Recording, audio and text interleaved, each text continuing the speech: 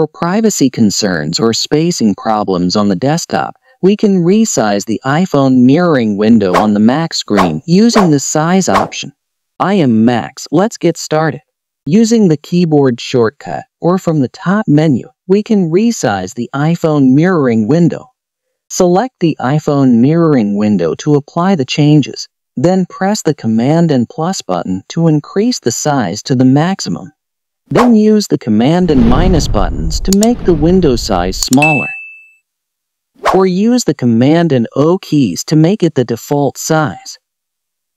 To change the size of the window from the top menu without a shortcut, go to View menu from the top menu bar. Please select option for larger, actual size, and smaller to make it more lucrative on any big screen and make it easy to access your iPhone.